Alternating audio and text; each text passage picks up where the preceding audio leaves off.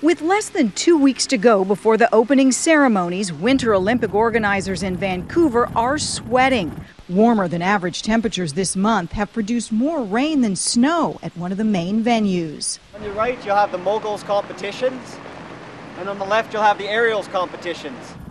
The problem is on Cypress Mountain, just outside the city of Vancouver, where the freestyle skiing and snowboarding events are planned, and where it feels a lot like spring. You know, my garden has crocuses coming out already. The warm weather has made snowmaking at lower elevations impossible, so artificial snow from higher up is being brought in. So far, over 300 truckloads have arrived.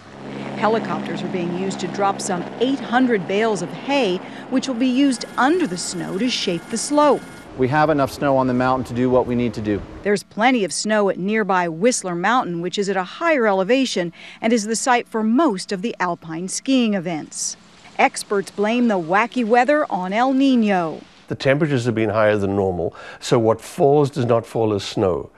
Forecasters measuring Pacific Ocean warming trends knew the El Nino effect was on its way back in July of last summer. Still, that was too late to rearrange venues. Historically, you just never know with Winter Olympics weather. At the 1964 Austrian Games, the Army had to be called in to haul snow down the mountaintop.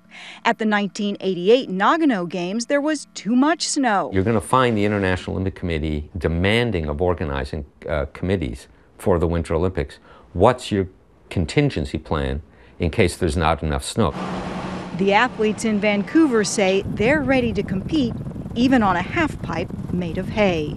Sandra Hughes, CBS News, Los Angeles.